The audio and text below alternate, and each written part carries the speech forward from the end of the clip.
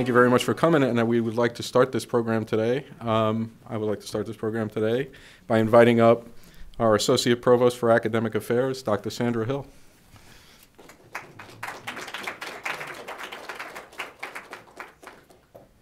Yes, we certainly do welcome all of you. I know it's a busy time of the semester and we've all got work to do, but you're going to get enlightened, and the work that you're doing now is going to be facilitated by the learning you're going to get today. So this is wonderful to see all your faces out there.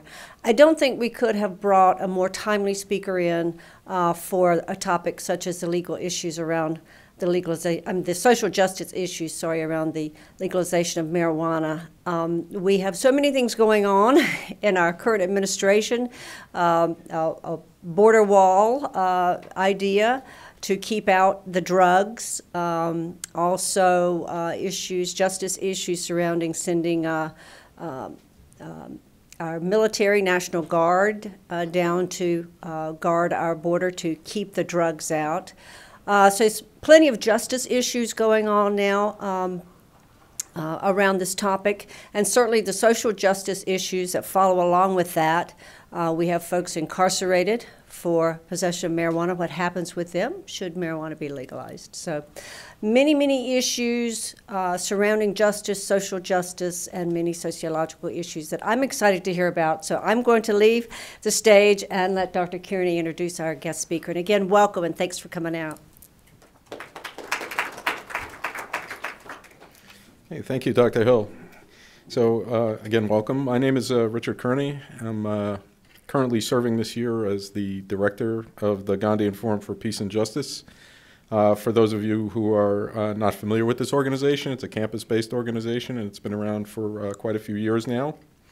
And what the forum seeks to do is to promote dialogue and education on some of the greatest challenges that confront us in the 21st century, resolving conflicts, eliminating war, and advancing the cause of social justice. And part of our mission includes introducing and engaging students and teachers on issues of peace, nonviolence, and justice. So among the things we do is we sponsor programs like this every semester. And I'd like to take a moment to thank all of the co-sponsors of this program today. So that includes the Office of the Provost, the Katsakis College of Business, the College of Humanities and Social Sciences, the Department of English, the Department of Political Science, the Department of Public Health, the Department of Sociology, the Asian Studies Program, the Criminology and Criminal Justice Program, and the Legal Studies Program, all of whom were co-sponsors for this event today, so we thank them. So as you're probably aware, there's a chance, and perhaps a very good one, that New Jersey will soon join several other states where, among other things, recreational use of marijuana has been legalized or decriminalized. Our current governor is on the record as being favorable to such a change in state law, and the public also appears to be favorable to it. So according to a new poll of New Jersey residents that was conducted recently and reported on by the Stockton Polling Institute of the William J. Hughes Center for Public Policy, 49% of respondents in New Jersey backed legalizing recreational marijuana, while 44% opposed such a move. 5% of respondents were unsure. There are, as you are probably aware, a number of constituencies of interest around the issue of marijuana legalization. To name just two, there are those who have advocated the use of marijuana for medical purposes, and they're strongly in favor of a policy that would make such applications easier than they are right now. And the business community also sees great opportunities. Just last month, there was a program organized by the Commerce and Industry Association of New Jersey on this very topic.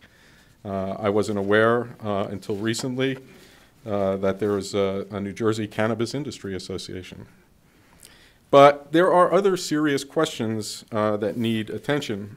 For one thing, we have the entire history of drug policy as it pertains to marijuana up to this point, the arrests and convictions for possession and sale, and this is part of a broader context of drug policy that has centered primarily around a law enforcement approach, and one that's been quite discriminatory in its effects. So will the legalization of marijuana address this legacy of criminal records? Will this move simply exempt one particular substance from the general framework of law enforcement centered drug policy while leaving the framework itself largely intact?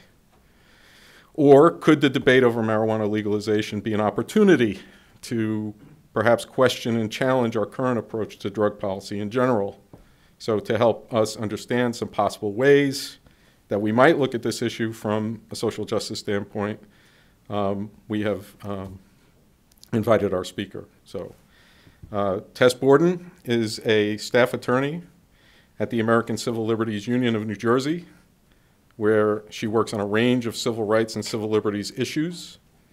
Prior to joining the ACLU in New Jersey, Tess was the Aryeh Neier Fellow at the National ACLU and Human Rights Watch organization. She's author of this report, which is titled "Every 25 Seconds, the Human Toll of Criminalizing Drug Use in the United States." This is a very nice printed version, but the report itself is also available for download from the Human Rights Watch site. Tess has also worked for the United Nations Special Rapporteur on extrajudicial summary or arbitrary executions, the International Criminal Tribunal for the former Yugoslavia in The Hague, Netherlands, and Human Rights Watch's West Africa division in Dakar, Senegal, as well as spending time before law school as an immigration paralegal. So I invite you to join me in welcoming our speaker. Please welcome Tess Borden.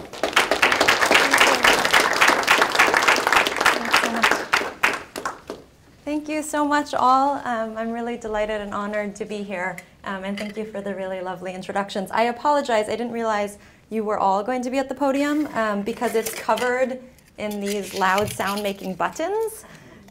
So for those of you who can stay and are ACLU supporters, I have lots of buttons about voting and non-discrimination and the Muslim ban and women's rights somewhere and dreamers and people, not prisons. So I have a whole goodie bag up here, which I'll come to at various points.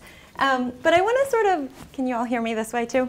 I want to ground us, I think, in some of the initial questions that Dr. Kearney and Dr. Hill asked or suggested.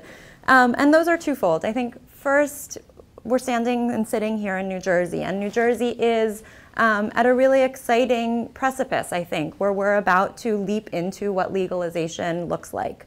Our governor committed in his campaigning to making legalization a priority and also to having racial justice be a part of that.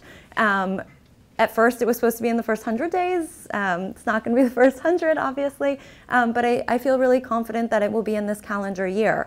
And so I think the broader challenge that we as advocates and social justice warriors are grappling with right now is how to make sure that bill that ends up on his desk is one that is committed to racial and social justice. And I think as we do that here in New Jersey, we're obviously not the first state to think about legalization.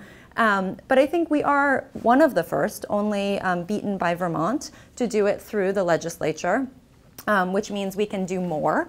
And I think we are the first that's talked about retail in a meaningful way and social justice and what that entails. And so I want to talk about that. And I sort of submit to you that New Jersey is in a space to be a real leader, not just in the region, but in the country. And the second thing I want to talk about is what Dr. Kearney raised is, so what? Is this just about pot, which is important, and the way marijuana laws are enforced, which are discriminatory? Or does it also sort of tell us something broader about the way we think about drug policy, the way arguably we even think about criminal justice, the way we think about ourselves? So I want to spend a little time talking about that too. But first, because I really hate talking at people, I want to get to know you a little bit. So as you've heard, I'm a lawyer, and lawyers sometimes are boring, and lawyers sometimes lecture. But first and foremost, I'm a person. So I'm going to try to talk to you from that space this afternoon. And with that in mind, can I just make you stretch a little bit? Can I have a show of hands for students in the room? Nice. Okay. And graduate students? And freshmen? Nice. Welcome. Freshman year's really fun. Have fun. Sophomores? Juniors? good amount of juniors. Seniors? Nice, welcome. Enjoy it. The real world is scary. And what about people who consider yourself in support of legalization, marijuana legalization? And those who are on the fence? Okay, looking at you. And those who are opposed? Cool. I'd really love to hear from you, those of you who are on the fence and opposed also. Unlike every other space that I ever speak in as a lawyer, there is no right or wrong answer in this room. And what about those of you who want to go on to do sort of public interest or social justice work? Cool, nice, well, welcome. I didn't have a Gandhian forum when I went to school, but it seems like a really wonderful platform and opportunity for discussion. And so I encourage you to keep using that as students here at William Patterson. So as you heard, I am a litigator now, but I spent a whole year from 2015 to 2016 not wearing my lawyer cap, but instead wearing that sort of just person hat and doing basically story gathering. And so my background, as you heard, it contains a lot of international law, the tribunal with the UN, the extrajudicial executions mandate with the UN Special Rapporteur, my time in West Africa, and all of that was part of human rights work. And at the basis of human rights documentation work is really this idea of stories and story finding and storytelling. So I did a lot of interviews for stories when I was in West Africa with people who had witnessed really excruciatingly violent executions. In my work in the US, it's usually less sort of ostensibly, explicitly violent, but still about suffering. And so I spent a year going around the country as part of my fellowship with Human Rights Watch and ACLU National, talking to people who were a part of the criminal justice system that prosecuted drugs and drug use and drug possession and sometimes drug addiction. And so I talked to 366 people. One of my colleagues suggested I could make one of those like page-a-day calendars and have one depressing quote for every day of the year. It's one of the stupid jokes you're supposed to laugh at. And so I did 366 interviews. 150 of those people had been prosecuted for their own personal drug use. The rest were family members, brothers, sisters, children, mother, fathers, prosecutors themselves, defense attorneys, cops, sheriffs. I learned a lot from talking to law enforcement, judges, and how they saw the issue. And basically the point of this report and the stories that I gathered that are a part of it is to talk about what a law enforcement approach to drug use means for people, right? And so like what are the stories? How do we look at this issue, not necessarily only as policymakers or only as lawyers trying to challenge something, but how do we hear the voices of the people who are impacted? So this report, which was held up, contains about 60 profiles of people whose lives were really devastated by the law enforcement approach to drugs. And so obviously, let's talk about marijuana, and I want to do that first. But I also then want to spend some time talking about what we can learn from marijuana for those 60 other people who are in the report. I want to then thirdly talk this afternoon about sort of what I've learned through this whole process. And because that's a lot of talking, I want to leave some time at the end to hear from you all. So I want to begin with a story. It's a story about marijuana. It's a story about drug policy. It's a story about incarceration. And I have this, this is like my goodie bag up here. I don't have that many more tricks to pull out, but this is in my office. It was in my last office. It's in my current office in Newark now. And I don't know if you all in the back have better glasses than I do, but it's a drawing of like Carnival, of Mardi Gras time in New Orleans. And it was drawn by a man at the time in prison, now at home, who was serving 17 years in New Orleans for having half an ounce of pot. Not for selling it, not for distributing it, not for crossing borders with it, but just for possessing it for him and his friends to smoke that evening. And so I don't know how many of you smoke, but it's still illegal. But it's half an ounce is not a whole lot of pot, right? Like you can, depending on how strong it is, you can roll like maybe 8 joints. He was in a car with 2 other people though, so it's not a whole lot of pot. I see people looking at each other. Maybe my calculations are bad, but I don't think it's a lot of joints, right? And so they were driving, and this story is a story that I heard, blocking the mics. This story is a story that I heard a lot, and it didn't necessarily have to be one about pot, right? So they're driving, and a cop pulls them over for a broken taillight or some other BS reason. And Corey is this man's name, is in the car with his 2 friends. The woman in the passenger seat is 8 months pregnant, and he's like, well, I don't want you to go to prison. In Louisiana, marijuana possession is a felony. The other guy is the father of the baby-to-be, and he doesn't want him to go to prison. So Corey takes the Ziploc bag and puts it in his waistband. And the cops pull up, and they smell the odor of marijuana, which under the law gives them probable cause to search the car. And they search the car, and they don't find anything, but somehow they manage to search the people too, and they find the pot in Corey's waistband. And one of the patterns you see is basically in the US criminal justice system, it's way too costly to go to trial, right? Costly not just in terms of money, but in terms of risk. And so Corey had 2 prior convictions. They were both for drugs. It was hydrocodone possession and LSD possession when he was 18 and 21. He's 25 at the time of the arrest. And he had gotten probation both times. So like never serious time behind bars, never serious crimes. But because he was a 3rd-time offender under Louisiana law, he was facing 13 1/3 years to 40 years in prison. And because he was a 3rd, he didn't get good time credit. So he was doing all of that time, day for every single day. And the prosecutors offered him 10 years. Like, if you gave me the option to do 10 years or potentially 40, I don't know what I would do if I was guilty or if I was innocent, right? And part of what we see as advocates and lawyers is that that kind of impossible deal means that people often don't exercise their right to go to trial. But Corey did, and he's like 5% of the people in the US who actually exercise their right to go to trial, right? It's like 95% of people plead. So he goes to trial, and he gets 20 years for half an ounce of pot.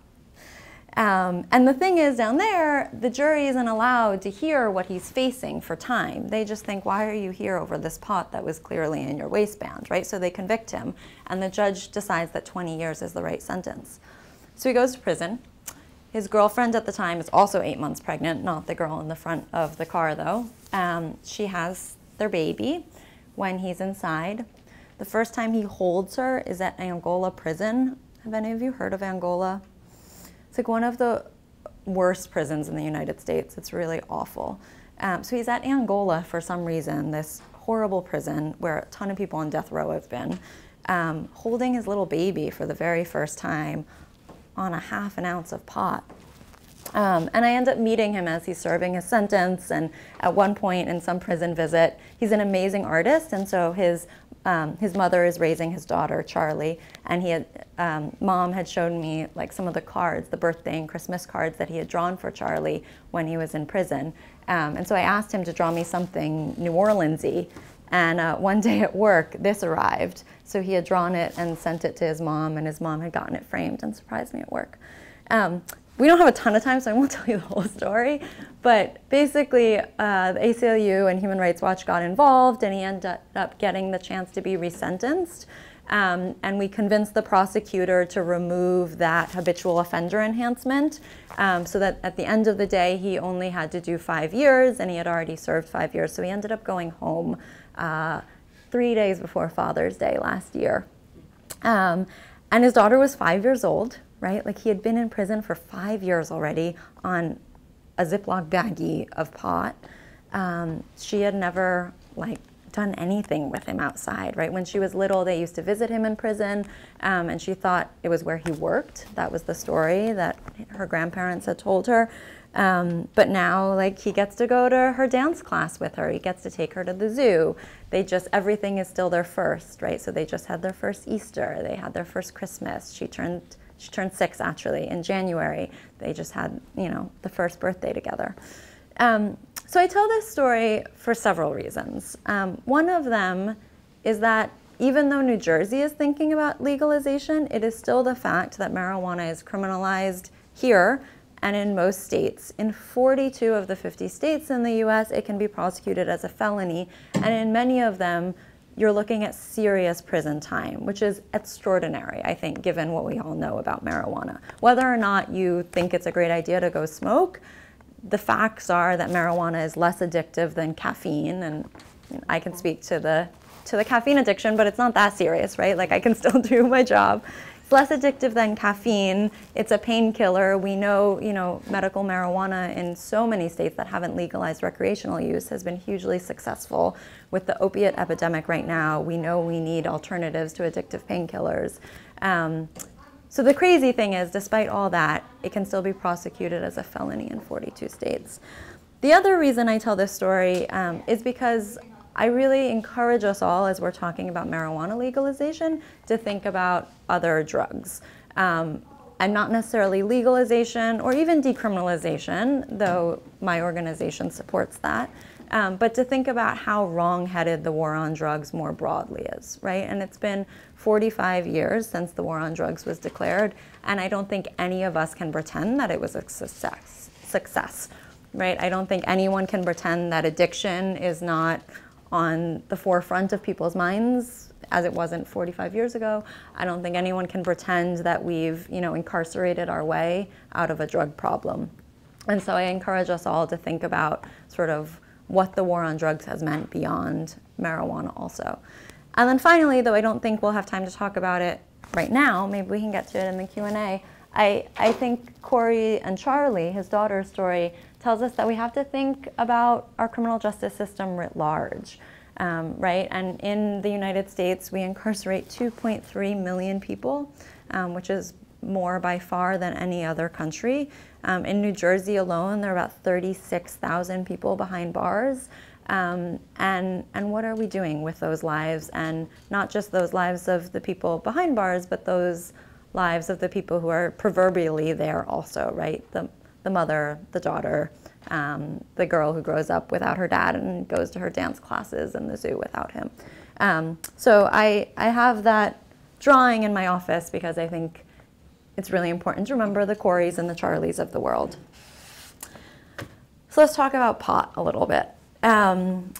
As I said, in New Jersey, we're looking at alternatives. We're looking at legalization, and the ACLU, along with partners in a coalition called NJUMR, New Jersey United for Marijuana Reform, is really pushing a bill package that would include racial and social justice.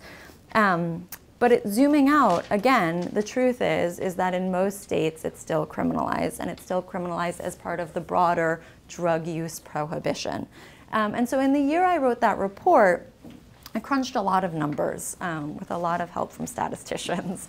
And what we found is that in 2015, according to the FBI's own statistics, there were more than 1.25 million arrests for drug possession alone around the country by state law enforcement. So that's at the state level. There are laws criminalizing the personal use and possession of drugs, and police made more arrests for those crimes than for any single crime in the US, right? So it's the #1 most arrested offense. And what's particularly shocking, I think, is that half of those were for marijuana. And so I think we sit here in New Jersey and we talk about legalization, and I'm really fired up about what that could mean for racial and social justice, and we want the bill to be perfect. But like zooming out, half of the arrests for drug possession in this country are still for marijuana, and that's extraordinary. What that also means, by way of comparison, is that that year in 2015, there were more arrests for marijuana possession, again, not sales, straight up possession, than for all violent crimes combined. So stick that up here for a second. Police in this country made more arrests for marijuana possession than for all violent crimes. And I think, and this can be a longer conversation in the Q&A also, I think we have to rethink how we talk about violent crimes if we want to be serious about reforming our prison system and decarceration. But putting that aside for a moment, I don't think any of us, or frankly most police officers, think that the job of law enforcement should be to get pot off the streets, first and foremost, right? I think it's like to keep communities safe. It's for public safety. And so the fact that marijuana arrests outnumbered violent crime arrests is kind of crazy to me. So that's sort of a sense of the big picture. In New Jersey, each year, police are making about 25,000 arrests for marijuana possession. And so that's a lot of arrests. And someone asked me at lunch whether there was a moratorium, and I said, I don't think so. And I double checked with our policy counsel, and even though we're talking about legalization in this state, there's no moratorium on arrests. And we're hoping that in practice they're sort of deprioritized, but until the law is changed, the truth is that people are still being arrested and in extraordinary numbers. I'll also say the terminology is a little complicated, right? Because people talk about legalization and people talk about decriminalization and people talk about criminalization. Right now we're in a criminalization state, right? We criminalize, there are criminal penalties attached to having marijuana. A lot of states have decriminalized, and what that means is taking away the criminal sanction but still not allowing for like tax and regulate or retail sale, and still allowing for administrative fines.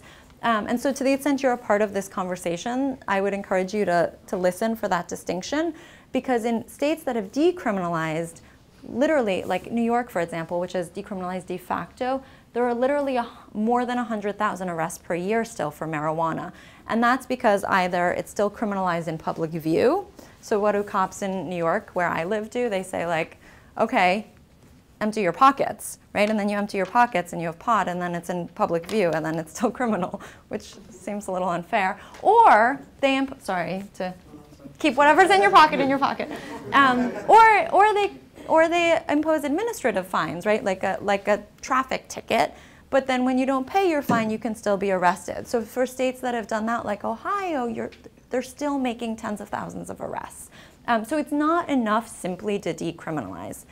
The other thing is, if you legalize, there's a whole lot of money in it, right? So NJUMR, our coalition, has estimated that taxing and regulating marijuana, like we do alcohol, would produce over 300,000, I can't say big numbers because I've never seen that kind of money, $300 million in tax revenue annually for New Jersey. And that's a whole lot of money, right? So what do we want, right? Legalization would mean people are not going to jail anymore, right? And right now, under the current system, you can spend up to 6 months in jail if you're caught with about a cigarette worth of marijuana. Under the current system, you can lose your job if you're arrested for marijuana. You can have your driver's license suspended if you're arrested for marijuana. You can face up to $1,225 in fines and fees. If you're an immigrant, you can lose your immigration status. You can be potentially deported, especially under the current federal immigration landscape, if you're arrested with marijuana. If you live in public housing, you can be evicted if you're arrested with just a cigarette worth of marijuana. And you also obviously expose yourself to all kinds of private discrimination, right? When I apply to rent the studio that I live in, they do a criminal background check, right? And so there are a lot of landlords, there are a lot of employers. The ACLU doesn't background check, but there are a lot of employers who background check. And that arrest record and conviction, if it turns into a conviction, it can stay on your record for up to 3 years, even before you're allowed to try to get it expunged here in New Jersey. So there are a lot of really negative, human costly consequences that come with an arrest. The other thing that I want to be sure to mention is that although I would push back at the idea that our jails and prisons are just full of marijuana smokers, right, or even drug offenses more generally, the possession of marijuana and arrests thereof definitely fuel the cycle, right? And so it encourages certain types of law enforcement practices, which I'll talk about in a moment. It leads to an arrest and conviction record, which can be taken into account when you come before a judge for something else, and it like fuels this cycle of incarceration. And so it's still a part of our mass incarceration problem more generally. It's also subject to abuse, right? So I talked about Corey and being pulled over with the broken taillight. if police, where marijuana is criminalized, if police smell the odor of marijuana, it gives them under the law what's called probable cause to search. And so if they pull a car over and smell marijuana, they can legally search anywhere that marijuana could be found. That can be in the trunk. That can be in the glove compartment, right? That can be anywhere that you could put a joint, which is a lot of places in a car.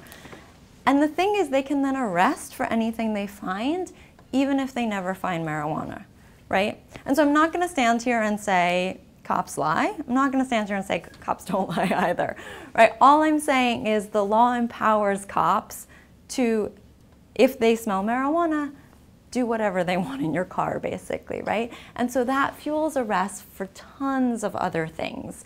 And again, is part of this pretextual stop and racial profiling that we've seen, for example, on the New Jersey Turnpike, and empowers officers to police certain kinds of behavior. What we also know about pretextual policing is that it's racially biased, right? And I don't need to tell any of you that racial profiling is a real thing. In New Jersey, a black person is about 3 times more likely to be arrested for marijuana than a white person, even though we know across the country and in this state that black and white people use marijuana and in fact use all kinds of drugs at approximately equivalent rates.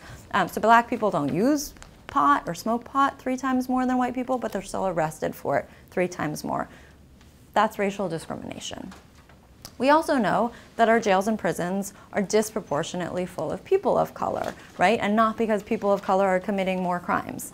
In New Jersey, actually, how many of you know that New Jersey is the worst offender when it comes to racial disparities? Raise them high and proud. What's that phrase? I don't know. High and proud, I just made that up. So New Jersey incarcerates black people at a rate 12.2 times higher than white people. 12.2, right? That makes us the single worst offender in black and white racial disparities in the entire country. It's more than twice the national average of the black to white racial disparity, which is already problematic, right? So we have a massive racial justice problem here in this state. In the way law enforcement is conducted and the way our prisons and jails are filled. And so I suggest that marijuana legalization can begin to chip away at that. And so I asked a little while ago, what do we want? I'm now going to tell you what we want. We want to legalize, right? We want to tax and regulate. We want to set up retail shops, essentially, and also allow for home grow. And we want to do that with a racial and social justice bent. And we want to do that because, one, criminalizing marijuana has led to all these harms that I talked about, right? And by legalizing it will help fix a broken criminal justice system that's based upon racially unjust arrests.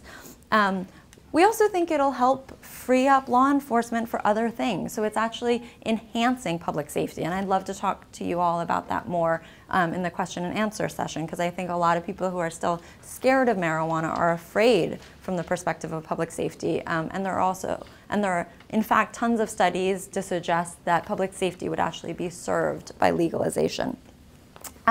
Legalization, as opposed to criminalization and even decriminalization, would also create jobs. So it would create jobs in construction, in agriculture, in retail, in product innovation, and other industries that could boost our state and our local economies.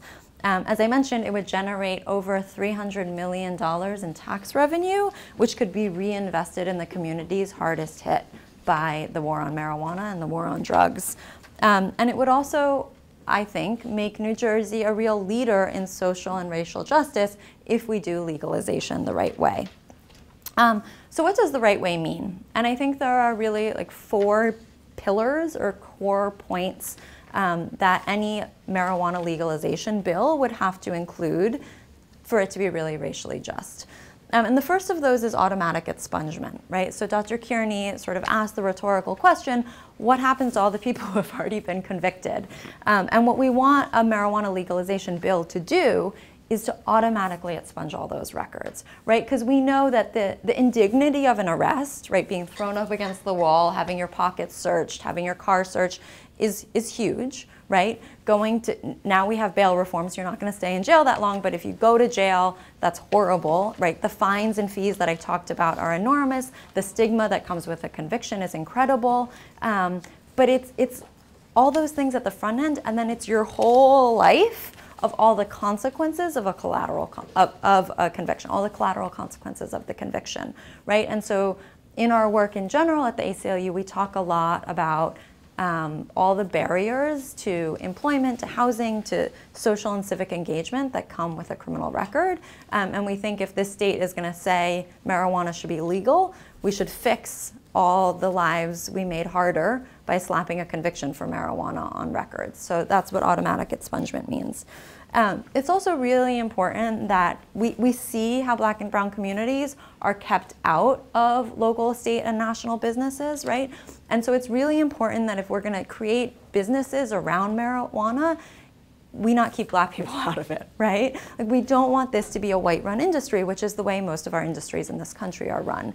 And so that means two things. That means reinvesting tax revenue into communities hardest hit, right? In terms of education, in terms of drug treatment programs, in terms of adult training.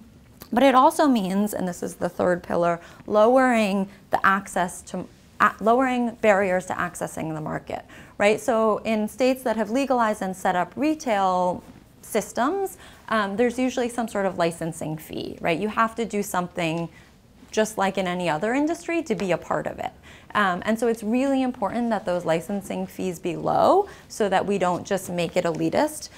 It's really important that those sort of requirements to be a part of the industry don't contain bars if you have a criminal conviction, right? Because we know that it's not because Black and brown people use marijuana or other drugs at higher rates, but nevertheless, they're stamped with these convictions disproportionately, right? So to keep them out because they have a conviction would be highly problematic and racially unjust. And so in all our work around this, we're calling for lowering the barriers to entry, ensuring licensing fees aren't prohibitorily high, ensuring that there aren't bars because of conviction, et cetera. And the fourth thing, which I think is really important and not a lot of states have done, is we think it's really important that you have home grow. Who knows what home grow is?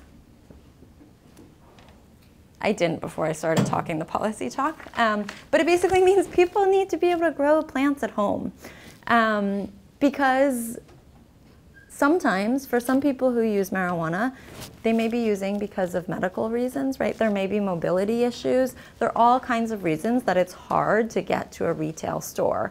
And so we think as a matter of economics, it's really important that we don't keep people who don't have access to retail from using something that we're saying is legal. This wouldn't mean you could have an entire farm of marijuana plants. I think what we're suggesting usually looks something like 3 flowering plants at any time. So it's not a lot, but it's something that's really important to the coalition work. And I like using the analogy to tomatoes, even though it's a little false because I really don't know how to grow anything. Like I kill a cactus.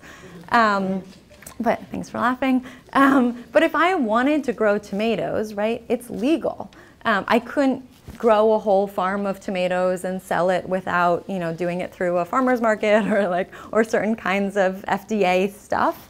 But if I wanted to grow tomatoes for myself, I could grow a tomato plant. And it's sort of the same idea with marijuana. So that home grow piece is really important. And so I'd love to talk about that more, but I also am looking at my watch. So I'm going to put a little pin in what we're looking for out of these bills and suggest that maybe some of you can ask questions about it or express concerns about it in the question and answer period. I want to shift now briefly to some more stories and some more people that I met, because I think, as I said at the beginning, it's really those people and those human stories that are inspiring the work I do. So I want to tell you another story about an arrest, because I think one of the things we talk about a lot in marijuana legalization conversations is how costly just an arrest can be, right? And it's not necessarily the 20 years behind bars that Corey was facing, that is harmful. It's also just the experience of arrest. So in the parish over from New Orleans, from Orleans Parish, is a parish called Jefferson Parish. And I met a man who didn't want to use his real name because he was already exposed to so much stigma, but he liked the name Darius, so I call him Darius Mitchell. And Darius has a little boy who I met, and who had a really big burger. And he is not married to Darius's mom, not partners with mom, but they co-parent really well together. So Darius was going to pick his then 6-year-old son up from his mother's house at like 10 or 11 p.m., kind of late, but not criminally late, right? And is on the road and is driving down the road in Jefferson Parish and is pulled over by the cops. And they don't even tell him why they pulled him over, but they pull him over. Rolls down the window. I don't know why I just did that. He rolls down the window, right? I don't know the last time I was actually in a car where you roll down the window, but he pushes the button, I presume, to roll down the window with the 6-year-old asleep in the back. And the cop starts yelling at him. And he says, "Where are the pounds? Where are the pounds?" And Darius is like, "I don't know what you're talking about. What pounds?" He's like, "I smell marijuana. Where are the pounds?" The little boy in the back wakes up and starts crying. And the officer makes Darius get out of the car. He makes the little boy get out of the car. And they're standing in the cold at now like almost midnight. And the officer is calling for backup. Darius is a black man, I should have said, but you all can probably guess that. So he's insisting that he smells marijuana, right? And this is how that probable cause based on the odor of marijuana becomes really problematic, because it empowers this police officer and the 2 backup cops who come to search everywhere in that car where marijuana could be found. And they open up the glove compartment and they don't find pot. They never find pot. There was never any pot to find. But they do find a pill bottle of hydrocodone. And it has a prescription on it, like it has a label, and it is made out to Darius's son's mom. And she had gone to the ER. She had been prescribed, like I'm not making this up because he was eventually acquitted, right? Like he takes her to the ER, she gets prescribed hydrocodone. She's afraid of all these stories she's heard about addiction to painkillers, so she doesn't take it, but she fills the prescription and leaves it in the glove compartment, and the cops find the hydrocodone. They end up charging Darius, even though he's explaining all this, they end up charging him with felony possession of hydrocodone, which would be his first offense. He's never been, I don't know how, as a black man in Louisiana, he managed never to be arrested before, but he's never been arrested before, and he's facing 0 to 5 years on this felony. And he ends up literally emptying the bank account. He hires a private attorney. His son is totally traumatized by this experience of police essentially yanking him and his dad out of the car and screaming at them and calling his dad a drug dealer. Kid starts waking up in the middle of the night with nightmares. Darius spends all his money. He literally, what's the word? When you're renting furniture, right? Like he has to return his furniture because he can't make the payments on the furniture from Kohl's or wherever he has it on a plan from. He loses his cable service, his lights go out at one point, right? Like he spends all his money on this private attorney, paying bond to get out, and then on this private attorney to fight this case. And eventually, the doctor in the ER has given an affidavit to say the hydrocodone belonged to the woman. The jury eventually acquits him, which is really rare, right? And he gets an acquittal. And so it's like, great, no harm, no foul. But I tell this story because I met Darius a year plus after all this happened. His lights were back on, but his cable wasn't back on, right? He still didn't have the sofa anymore. He still had the arrest the arrest record on his record. So when you searched his name as a potential employer, you could still see that he was arrested, right? And he was still out the cash, and he had all these scars of the process of being presumed guilty when he was really innocent, right? Which is the reverse of what our criminal justice system is supposed to do. His son was still waking up with nightmares. And so I tell that story because I think, we have this system that's supposed to, and I'm a lawyer, right? Like I'm part of the justice system in some way. And I think our adversarial system is set up in a way that's meant to ferret out the truth, right? And it did in Aryeh's case. Like, he was acquitted. That's justice. That's accountability, or the lack thereof, because there was none to have, right? But he was still burdened with all of this. And at the end of it, he wasn't made whole, right? He wasn't back in the position he was when he picked his son up from son's mom's house, right? He had still suffered all this indignity, all this trauma, had a son who now thought a certain thing of the cops. And it didn't get all better just because he was acquitted. And so I just encourage you, as you're going to bed tonight or whenever, as you're thinking about this tomorrow, to sort of think about all the harm we do in a system that criminalizes personal drug use, whether it be marijuana or otherwise, and how even when it's not Corey's 20 years in prison, even when it's not 5 years in prison, even when it's not a conviction, like how much that funneling of people into a system of guilt, how much harm that does, because I think that's really significant. I'm looking at my watch because I have so many stories I want to tell you. But zooming out for a second, I think one thing that was really shocking to me when I was doing my research and the data analysis is in how many states low-level offenses are prosecuted, right? So like tiny, tiny amounts of drugs are prosecuted really harshly. And I raise that because I'm trying to make the linkages from marijuana to other drugs. And I think for most of us who think we need to legalize, part of what feels so crazy about arresting and prosecuting for marijuana is this idea of like the scales of justice, right? Like it just feels disproportionate. It feels like something's out of balance. And personally, I think criminalizing any kind of personal drug use is disproportionate, but that's especially so when we're dealing with these tiny amounts. So in Texas, I ended up spending a lot of time in Texas, and Texas keeps really good data. And the way their statutory code is written, you can tell how the weight of the drugs that someone had based on how they were prosecuted, like what offense they were prosecuted with. And so the data that the numbers we crunched in Texas allowed us to see who was prosecuted for how much drugs, basically. And what we found was a lot of people go to prison in Texas. Surprise, surprise, right? We know they incarcerate a lot of people. A lot of people go to prison in Texas for drug possession, and 80% of those people who go to prison for drug possession had under a gram, right? So like a sugar packet is 3 grams, right? A paper clip is like a gram. And different drugs weigh different things. So it's a little apples to oranges. But depending, meth, like you can get higher off of less, right? Than different kinds of coke. I had to learn a lot about drugs, and I still don't talk about them very well.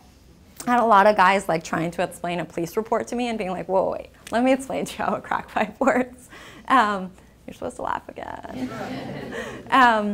But like, it's not a lot of drugs is what I'm trying to say, right? It's under a gram. And when I started talking to people, so point being, it's like a few hits of something maybe, depending on, and if if you use a lot and you have a greater dependence, it's even less. You're not going to get high that much off of a tiny amount. You're definitely not distributing, right? And I talked to people, and what I realized is it's not like 0.999 grams that people were going to prison for, these 80% of people going to prison. What it was minuscule amount, like fractional amounts. It's been a really long time since I've been in math class, but like even I know these fractions are really small. So I met one person who was serving 15 years for having 0.007 grams. Right? Like, I don't even know what that is. That's 7/1000ths of a gram of meth, right?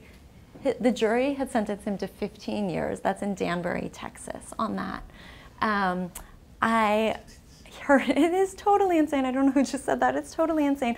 I found one case where someone, let's see if I can get this right, was prosecuted as a felony with 0.00052 grams, where the rate of error at the lab was 0.0038. So I think that math is, it could have been as little as 0.0014. I think that's the math, right? That's crazy, right? And the crazy thing is that residue, like you don't pull that out of your pocket. I'm gonna go to your pocket again. You can't pull 0.0014 grams of, that was Coke, out of your pocket, right? Like there's some dust in my hair that's bigger than that, right? So what it means is that these people were being arrested with paraphernalia, right? There was a needle in one case. There was a crack pipe in another case, and that's how I came to understand the anatomy of crack pipes. There was, you know, a syringe top in another case. There was a baggie in another case, right? And actually in one case they weighed the baggie also and then had to reweigh it and found it was only trace amounts. But what's crazy is all of these people in Texas who had these tiny residue amounts could have been prosecuted for paraphernalia, and that's a misdemeanor in Texas. But instead they were prosecuted on felony drug charges and were facing literally years in prison because of it. Tell you one quick story, and I'll wrap up soon-ish. One quick story of a woman I call Nicole, and the report starts with her. And I met Nicole in Harris County Jail right before her 30th birthday, and she was a mom. She had 2 kids, and her baby I called Rose, because that's, even though I made a joke about my bratty sister at the beginning, I'm really, really close to her, and that's her middle name. So I decided to call the baby Rose, because when you use pseudonyms, you can do things like that. And Nicole was charged with 2 felonies for 2 residue felonies for heroin in a baggie and for cocaine in a straw. I don't think they could weigh the coke that was in the straw, and the heroin ended up being 0.01 grams of heroin when they weighed that. And it was her first arrest. It was her first felony charge.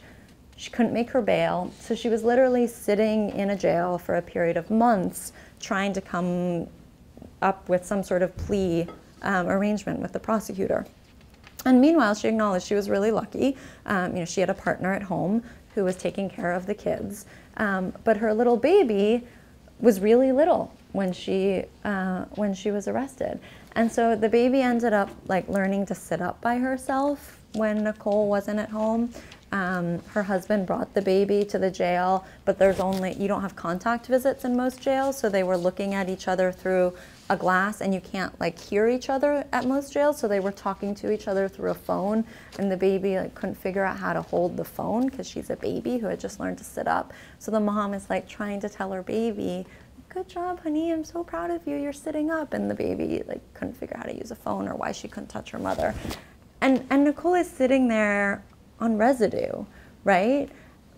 For something that, like, if she had a drug problem, she should have like treatment, and she should, like, you know, be able to get classes and talk to someone, right? And not be sitting facing 2 felony charges.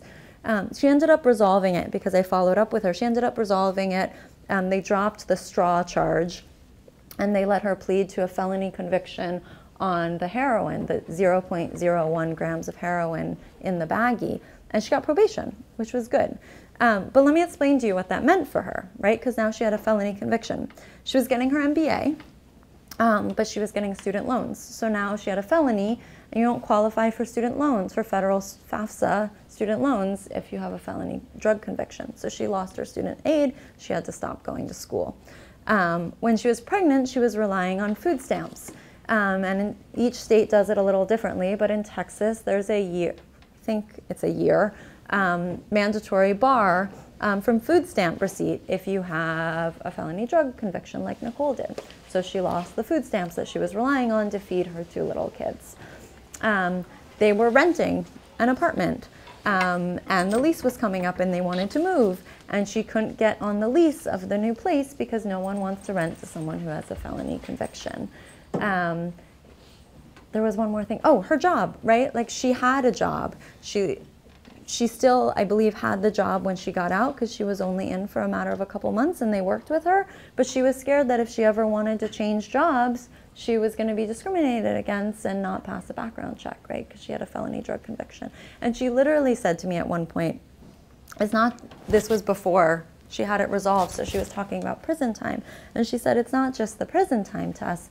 It's my whole life. This punishment will be for the rest of my life." And so the reason I tell this story, and I hope you can follow my threads here, I think I'm a little all over the place, but the reason I tell this story is like the reason I tell Darius's story, or like the reason I tell Corey's story, even though he's at home with his daughter now. It's that the impact of a criminal justice system that looks at drug use, that looks at personal drug use as possession as a criminal offense, punishable by jail time and a criminal record. A system that does that is basically criminalizing human beings, right? And not just the human being who uses, but that person's children too, that person's partners too, that person's opportunity to participate in economic and social life, because that stigma that comes with the conviction is so extraordinary. And so as we talk about marijuana legalization and we talk about, you know, how to do that in a racially and socially just way, I think it's important that we make sure, you know, home grow is in there and like all these specific paragraphs are in there, but I think it's also important, maybe not as legislators yet, but certainly as activists and advocates and citizens and residents, and you know, I mean that non-immigration wise, but just as people in this country, right, that we think about why we're looking at drugs in this way, like why it's a matter of law enforcement and not public health. And in all these stories that I gathered over that year, I really came to feel that it's a massive tragedy and travesty to treat people as criminals for their drug use. So I'm looking at my watch and I want to save time for questions. So I think I'll wrap up there and just say that, you know, I know most of you are students and most of you are undergraduate students, and that's wonderful. I was saying to some people at lunch that I started off as a physics major and ended up as a French major, and now I'm a lawyer. So I think like the time that you spend in school is really about finding yourself and your voice and your convictions, not in the criminal justice sense, right, but in like your principles. And it matters less about your course of study and more about, you know, your introspection and the conversations you have with your professors and your fellow classmates. And I just encourage you all sort of as you think about how to use your voice, wherever that may be, whether that's in politics or business or social justice, that you think about all those stories, right? And your own stories too. And I feel as a lawyer, you know, even though I get mired in the physics of the law, quite literally, oftentimes, for me and for my colleagues at the ACLU, it's really about those stories at the end of the day. And all the work we're trying to do around marijuana legalization is so that we can prevent some of those bad stories from happening again and remedy some of those sad stories for those people who are carrying the cost of a conviction with them even to this day. So I thank you for laughing at my bad jokes and for being such an engaged audience.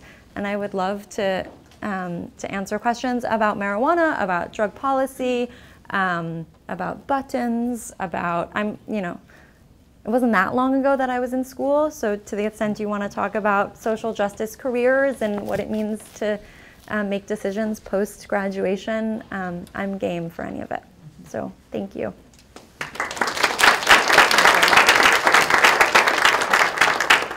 Say because we're recording this session, the way we want to do questions is we want to literally pass the mic. So if anybody has a question, we want to get you the microphone so you can ask it through the microphone. So any question or comment?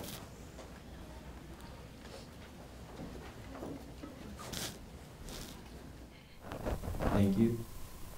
This is kind of cool. With a criminal justice system that makes it easier for people to plead guilty than to fight your case, how do we as young people try to combat a system that's more about pinning blame and getting a conviction than trying to help its citizens that the law is supposed to protect? What's the course of action for now? Yeah, that's a huge question and a really great one, so thank you for it. So let me reiterate that the vast majority of people in the state system and in the federal system plead guilty. And some of what I was talking about with Corey is what some of us call a trial penalty, right? So you'll be offered the 10 years that Corey was offered, but then if you take your case to trial and lose, you'll often get like the full extent of the law, right? So in Corey's case, the minutia is he got 20 and then he was resentenced to 17 and then he ended up getting out at 5. But he basically got a trial penalty of 10 years that first time round for exercising his constitutional right to a jury trial. So look, I understand in theory why pleas make sense, right? Like if you are actually guilty, and put aside for another conversation all the sort of structural reasons in our society that people are forced into certain kinds of crime, right? Because I think like our criminal justice system looks only at the individual, and that's missing the broader sociological, political, cultural things at play, especially when we talk about race in New Jersey. Putting that all aside, let's say I am like actually guilty of X offense. It makes sense that I should be able to say, I don't need to take that to trial. I waive my constitutional right, and I'm gonna save you, the state, all this time submitting your proofs, and so I should get a benefit from that.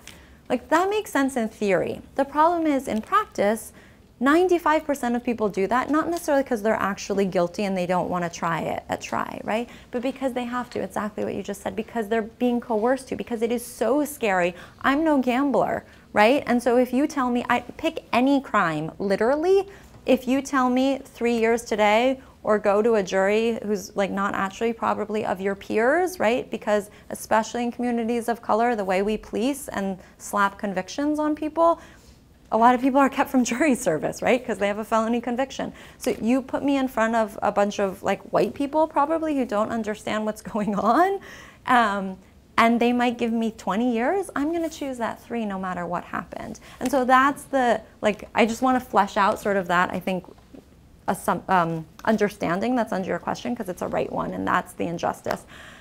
As young people, what do you do about it? Become public defenders, become prosecutors, become police officers, and become judges, right? Like maybe one only, because otherwise there are all kinds of conflicts. But I mean, I think understand what's going on, right? Like that big picture. And then I think be part of the system. And different people have different things to say about that, right? Like I have friends who are in the federal Department of Justice some of whom left and some of whom wanted to leave when Trump was elected. And I was like, please stay, right? Because we need people who are going to be as thoughtful as your question is on all sides of the criminal justice and law enforcement space. So I think it's like, if you're fired up about this, consider doing work around it. And that may mean public defender, judge, prosecutor, et cetera. It may mean activist or advocate. The ACLU doesn't individually represent criminal defendants in their criminal trials. We're civil litigators, so we bring lawsuits about systemic injustice. So get involved. There can be that sort of way of doing it too. I think, if you want to think about being a legislator or calling your lawmakers, I think there are a lot of tweaks to the system that would make that 95% coercion rate a little less appalling. I think we need sentencing reform in a really meaningful way, not just around drug offenses, but around all crimes, right? We talk about decarceration. I think we're in this moment where it's a bipartisan issue, and that's really exciting. Like you have red states, you have Oklahoma doing really amazing things. That's great. We're not going to decarcerate America. We're not going to come close to shaving thousands off that 2.3 million incarcerated number unless we tackle sentencing reform, right? And that's harder. That's like less palatable because it's not just I use like huge scare quotes here, but it's not just like the drug addicts and the victimless crimes, right? Like we're going to have to confront violent crime and think about why we're okay with sending people away and locking them up and forgetting the key, or throwing away the key, essentially, right? So our sentences in this country are grossly long. There isn't, in many states, a meaningful parole review process, right? So, like, I think on the back end, we need to do a lot also. On the front end, like policing reform and who gets brought in to have to make that decision. Do I take the risk? Do I roll the dice and go to trial? So it's a really big question with a lot of answers, none of which is going to be the silver bullet. But I applaud you for thinking about it. Thanks. Another question?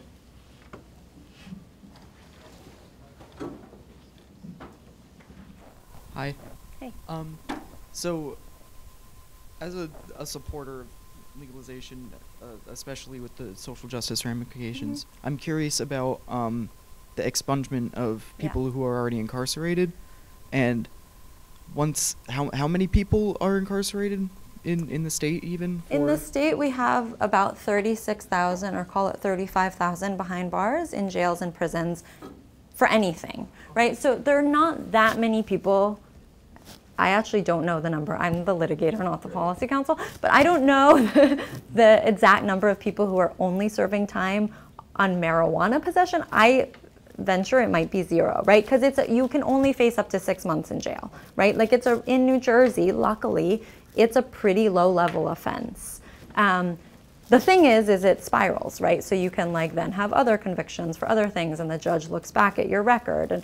And so it's less about getting people out of jail and prison who are there only for marijuana possession, and more about expunging their record, so literally clean slating their record. But now my next part of that is, once these people who have these records and get their records expunged, depending on how many people have their records cleared, is it still going to be difficult for them to find jobs and get back on a path towards regular citizenship, just by the sheer amount of people that are thrown back into it? Yeah, for sure. Yes. And that's a really smart question, right? And that's part of why I think marijuana legalization is absolutely a critical priority this calendar year, with racial and social justice, full stop. And then, if you let me continue, and we need to do more, right? Because most people who are targeted by the current criminal justice system have records for other things also, right? And so only expunging, I don't know the figures, but I venture a guess that only expunging marijuana convictions will only get certain people so far. New Jersey has an expungement statute that's not bad, right? Like, you can get first-time offenses expunged after a certain period of time. So that, we already do sort of have a model by which we could implement automatic expungements with some systemic tweaks. But the question that I think you're asking is a broader one, like, how do we account for collateral consequences for people more generally? And that's all about reentry services, right? And that's a whole other separate field of study and of work, and it's a really important one. That's a good question. Hi. Hi. Yeah. Hey. Oh, sorry. Hi. I just want to know, are you thinking about the health implication of smoking marijuana when you are trying to pass this law? The health implications, is that what you said? Yes, from smoking, because after all, it's smoking on a whole.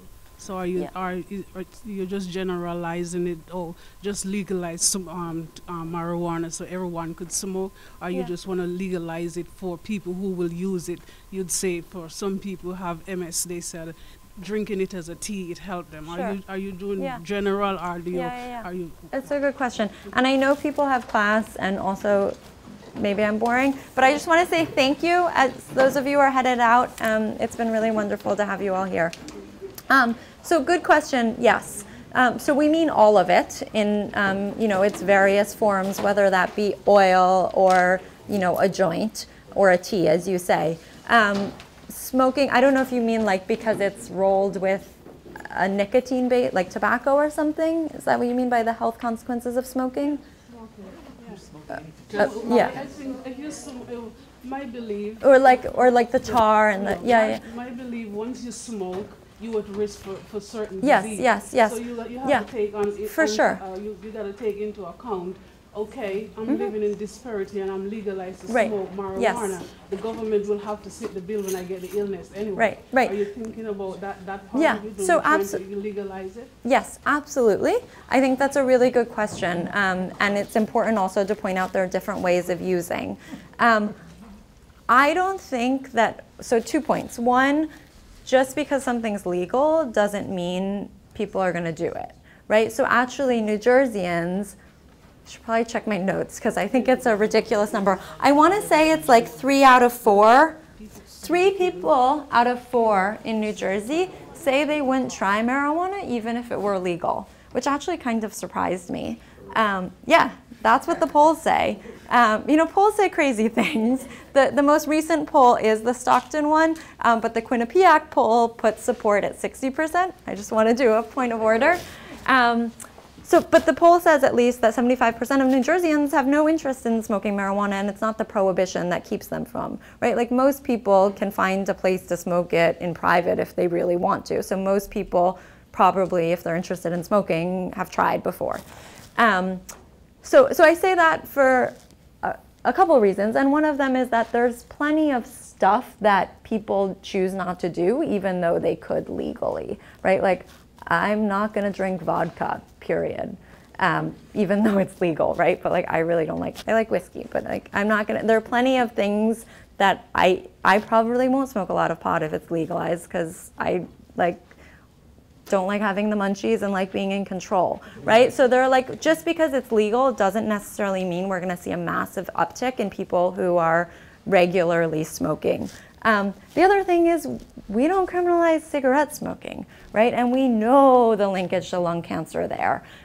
So I think it's like a little bit, and I'm not saying this is what you're saying, Ms. Speaker or Ms. Question Asker, but I don't feel comfortable as a civil libertarian to say that anything that could be bad for someone's health must be criminal, right? Like I think I made a silly reference at the beginning to the lights, and I said I was a dancer. And I grew up around a lot of ballerinas, right? And there were a lot of people who were anorexic and bulimic. And like, we would never criminalize sticking your finger down your throat, even though it literally has resulted in loss of life, right? But like, the answer to a public health problem is not necessarily criminalization. It's education, it's support services, it's outreach. I definitely support, taking, I think the criminal system is broken and it needs to be fixed. Yeah. Take off the marijuana of it. I don't think you're supposed to solve the marijuana crisis with that. Separate it. The system need to be fixed. What was prison built in America on? We need to go back there and fix that system. So then because who are the people who are smoking? I come from an island that produce it. So my island produce it. Who are they? People in living in disparity. Right. So you're gonna find a majority of us go not us, I don't smoke, going to prison. But at the same time, I'm not saying generalizing it, because sometimes kids would have been smoked the marijuana, but because it's illegal, they're not trying it either. So I'm against smoking overall. I against smoking, tobacco, anything at all, because more people die in America today from smoking cigarette that is illegal right at the library door there than what will die from smoking marijuana. Right. So I'm against smoking on the broad. Yeah, I think that's totally valid. I would just also say, because I think the kids piece is important, when we talk about legalization, it's only legalizing adult recreational use, right? And it would still be, and I know I can, even with these weak glasses, I can still see the eye roll, right? Like, of course, kids are still gonna get it. But the truth is, kids already get it, right? Like, I first smoked when I was in high school and I was a kid.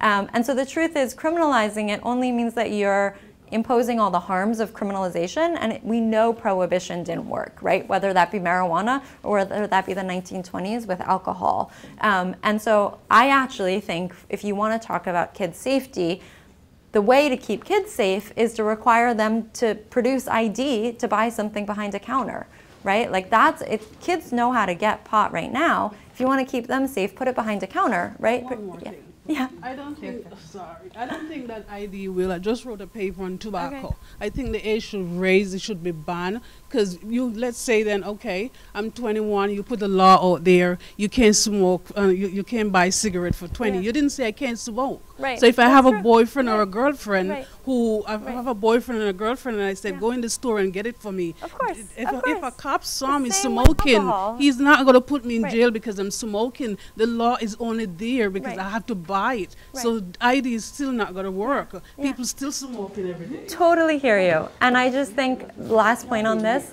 that when you talk about public health, that should be separate and apart from the criminal law, right? Like, there are all kinds of public and other social harms we have that I don't think are remedied by criminalization. And so all those things you talk about, I think we can talk about in terms of, how parents talk to their kids, in terms of how teachers talk to their students, in terms of the programs and trainings we have available. I've just a quick naive question. Yeah. Do people in prison vote, and do felons vote? That is such an important question. Please come take a voting button. It depends on the state. It depends on the It depends on the state. So here in New Jersey, you cannot vote while you're still serving your sentence. We want to see not only so disenfranchisement is the loss of the vote. Reenfranchisement is getting it back again. I want to see no enchisements of any kind, right? Like, I just want you to register to vote when you're 17 now, so you can vote when you're 18 and then to hold on to it. So not in New Jersey, you cannot vote when you're in prison. The broader issue in this country, though, because I think, not to get political or anything, but I think if people with felony records or in prison in this country could have voted in the last election, I think we would have a different president. In this country, New Jersey is actually better than most states. So a lot of states say that you can't vote when you're in prison, on probation, on parole, and then for some period of time afterwards. 3 states have lifetime disenfranchisement. So we have about 6 million people, 6 million voters, I think, in this country, or 6 million people in this country who cannot vote, right? In 3 states, you can never vote again after you've been convicted of a felony, which is absurd. Florida is one of those states. If you have friends in Florida, tell them to go to the polls this fall, because on the ballot is a ballot initiative to give the vote back to people with felony records. And just for a second, I want to be like really meta and say, how crazy would it be if Florida voters voted to restore the vote, right? Like, that would be pretty awesome. Because of course the people who want the vote back can't vote because they don't have, right? Like, it's a catch-22. So tell your friends in Florida to go vote for that ballot. What are the other 2 states? The other 2 states are, man, it's been a while. I want to say Kentucky and Iowa. It's in my report. I can check afterwards. But it's been 3 years since I wrote that. I think it's Kentucky and Iowa. Yeah. Hi. Sorry. I don't want to, I guess, take shots or anything that you said. Shots. I'm just curious as to why you compare meth and heroin to marijuana. I understand the connection between marijuana and cigarettes and how that's always compared because it's similar. But I don't know if I necessarily agree that somebody who's carrying heroin or meth in this country, I understand they're an individual, they have lives, but they also were the same individual who chose to do such a thing. Absolutely. So that's a great question. And also, please take shots if you want to ask that in a meaner way. No, really, I think that's a really important question. And I think, thank you for asking it. And I think as students and people, we have to have the difficult conversations, right? Or else we're not engaging and we're not advancing anything or our own understanding. So I compare them not as absolutes, right? Or not to say they're the same, but to say there's a comparison, right? So obviously the harms of, and people feel differently, but my personal view, not speaking for the ACLU, is that marijuana is pretty harmless, right? They've studied toxicity, et cetera. We know THC stays in your blood. It doesn't stay for that long, or it stays for a long time. It doesn't impact you for that long. It's not super addictive. It kills pain in a safe way, right? We know medicinal marijuana has been legalized for a reason. Heroin is different. We know its addictive properties are very different. I have someone in my life who died, right? I know that those are 2 very separate drugs. I think a lot of drug users and real libertarians say, and I believe, if you want to use it, that's it's your life, right? You're allowed to do what you want with your body as a mere privacy analysis. If my best friend is using heroin, I'm going to be concerned for my best friend. If my best friend is smoking pot, I'm going to say okay, just make sure you don't miss work, right? And so I totally acknowledge that those are very different in that sense. And I don't want to pretend or minimize the harms that heroin or any other hard drug have in people's lives, right? And you said meth too. Meth does things to your face and your teeth, right? And I've sat in enough jails with enough people who are there for meth possession that I see what it does. And I don't want that for anyone, right? So let me be totally clear. I don't think the drugs have the same properties. I compare them though, because I think the criminalization of personal drug use, right? Like not selling to kids, not like the drug cartels that bring all the violence with it, but like just my personal use. I don't think that should be I don't think that should have criminal sanction, precisely because I think the criminal justice system in this country is so unjust, is so racially biased, is so overly harsh, is so lifelong. And so I do that like segue or the connection from one to the other, because I think some of the things that sound so absurd about pot sound really absurd when you're talking about 0.0052 grams of coke, right?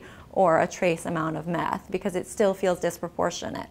And so I use that as like an exercise to say, maybe all of this is crazy, but not because I don't think the drug use itself is problematic. But I think like that's why we need a public health approach. And I think people are realizing that with heroin, and I'm both glad and a little disturbed that it took a white crisis for America to realize we had a problem, right? I also think that the current administration, like Sessions said and Trump say, they want to bring back, you know, not only the war on drugs, but in some cases the death penalty for drug dealers, right? So we're sort of like talking out both sides of our mouths. I think it's ass, but excuse my French. So, you know, I think there's a lot of problems with where we are right now, but I think the thread can be drawn, or the line can be drawn from one to another for certain things, but certain things only. And I really appreciate that you clarify that, because the harms of serious drug use are totally real. They destroy families, and like addiction is awful, and overdose death is awful.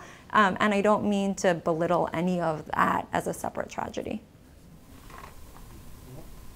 Hi guys, I'm a drug and alcohol counselor. Awesome. And I deal with substance abuse. And my dad is a little older than I am. He's 63, and then I'm 33. So we're going back and forth about the legalization of weed. I personally think that it should be legalized.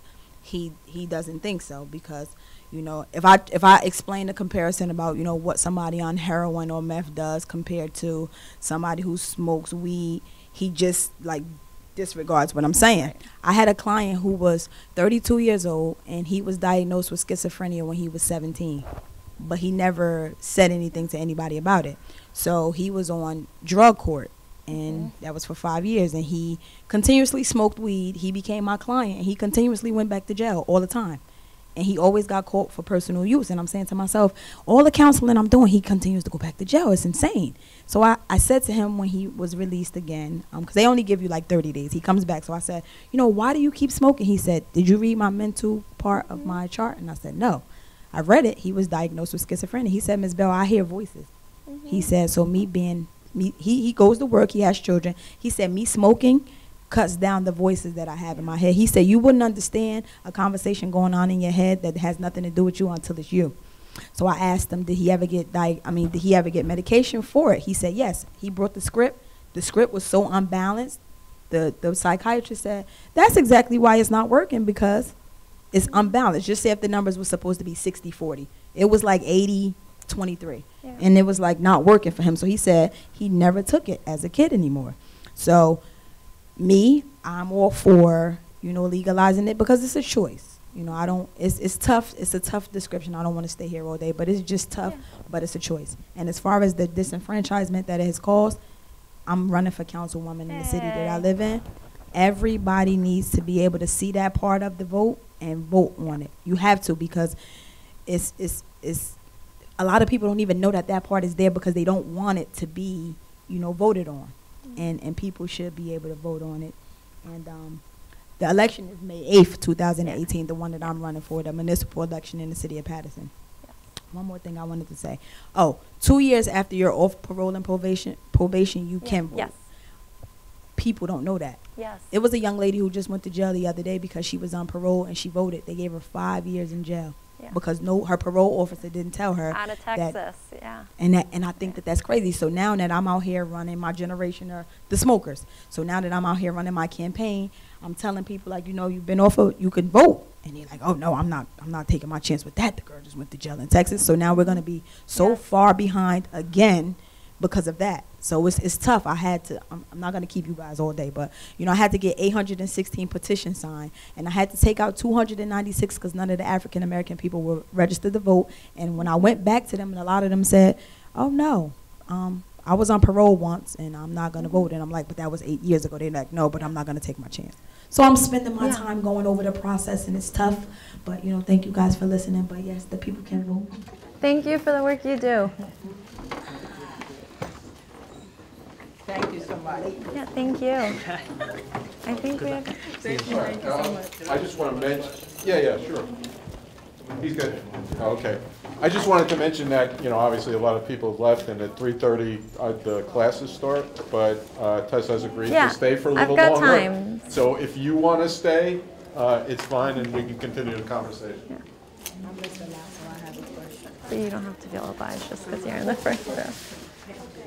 Hey. Not a question, but it's more like a discussion I've had with several peers of mine, where it's like how prisons and jails are so invested in, people make so much money in this country from investing in prisons, and how for example drugs and this and that, instead of investing money into the jails and sending these people to prison, how they should start thinking of other forms, instead of for example someone with meth or cocaine, send them to rehabilitation centers instead of prison, to actually make them better and improve them, and not limit their resources when they get out of jail, because most of the time when they leave they just end up going back to those same habits of theirs. Amen. 100%. And I think, there's the obviously private prison and private jail even, or privatization of the care that's given in jail, right? We have a lot of private companies providing medical care in local jails, including in this state.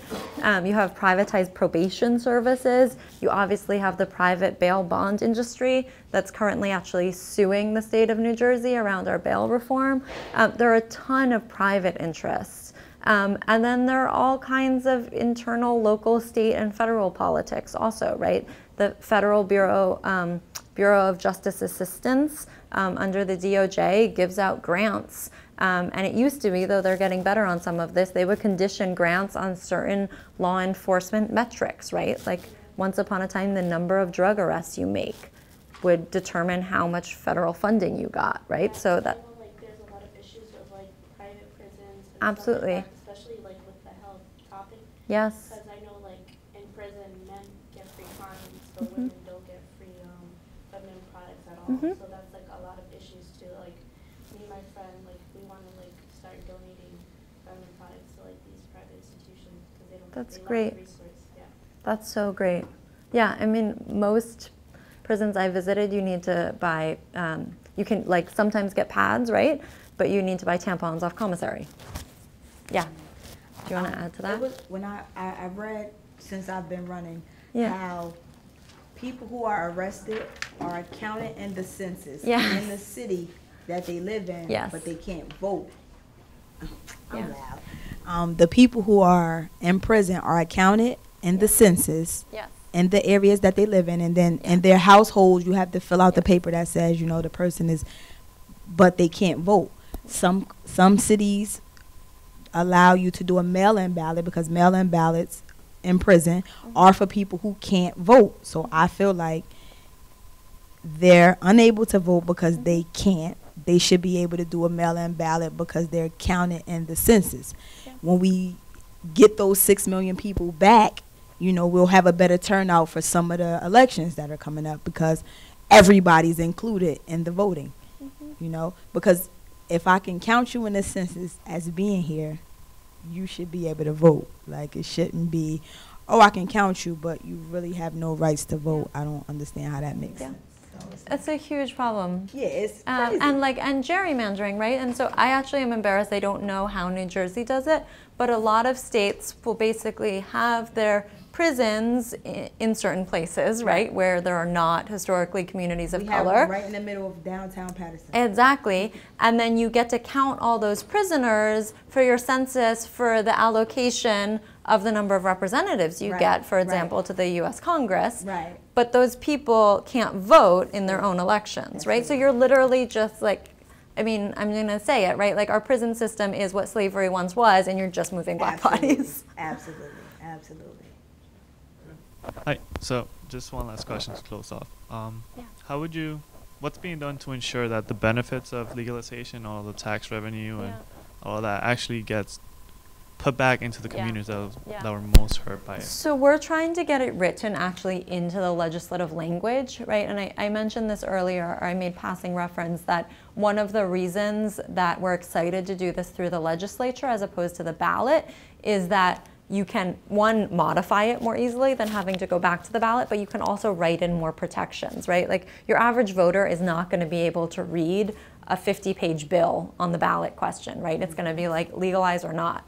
And so part of what's exciting about the legislative opportunity is that we can write all of this in. So what njumr.org is pushing as part of our social justice and racial justice piece is literally having written in programming and like reinvestment in adult classes, in younger education, in drug treatment programs, ensuring that the communities who have been hit by the war on drugs are able to become part of the people now profiting from it, right? So can access it as small businesses, as retailers, et cetera. So that's what it's about. Honestly, has any piece of legislation ever done everything? No, right? Especially not when it's like, I think you can legislate prohibitions really easily, right? Like you can say you can't do this, like you can't have solitary confinement or life without parole for certain offenses, right? Like that's good, and it's easier to say don't do something by legislative act. It's harder to say do something. And what we're trying to do with this bill is say do all these things. I don't know if that gets at your question. Yeah, it sort of does. My thing would be so that it's more directed towards like the public school systems in these like lower communities. Since that is still a part of this, like a state responsibility. Right.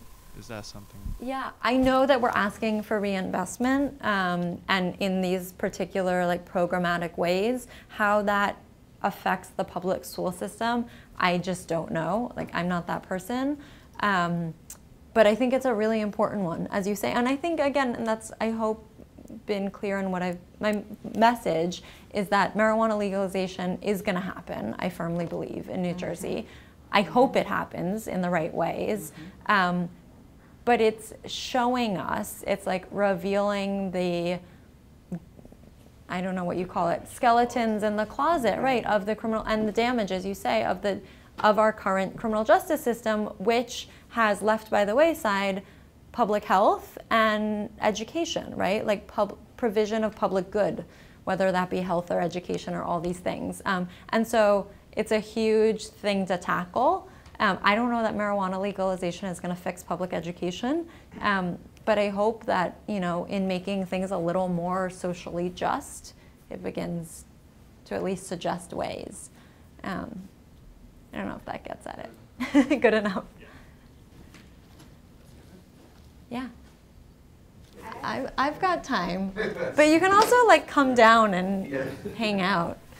That's actually my last question. I'm just curious, but when marijuana is legalized, since your coalition is the one pushing for legalization, are you guys going to bring to light also the negative effects of marijuana? Because that's something very important to bring out. I understand that there are some positives, but there are also a lot of studies proving the negative correlation between marijuana and certain conditions such as schizophrenia, increased anxiety, impaired function, etc. Yeah, so it's important to highlight, I feel. Are you guys doing anything about that? Yeah. So I don't think we're gonna so I think the studies go a lot of ways, right? Like most things. I think in general, THC is less toxic than a lot of other chemicals that we allow people to access. But putting that aside, we probably won't be saying like, we're gonna give you all the information so you can make an informed decision about whether to use, right? Because we're not actually saying go smoke or go use in any other way, right? Like, I take no position on whether or not it's a good idea for you to use marijuana. I just don't think you should be arrested for it, right? And so that's that's, as a social and racial justice issue, that's what we're trying to say. Like, you should not be punishing people for this. I think personally that we should decriminalize heroin. And my report on behalf of Human Rights Watch and the ACLU is actually arguing that we should decriminalize all illicit drugs. I am absolutely not saying that everyone should go and shoot up, right? Like, absolutely not, for the reasons you and I talked about before. But I don't think people who are using either because they're curious or because they have an addiction should be arrested and potentially go to jail and prison for it. I think we should have counselors, like we have in the back of the room, to talk to people about what that means. And that needs to happen in a more robust public health space and like social welfare space, and not in the criminal justice one.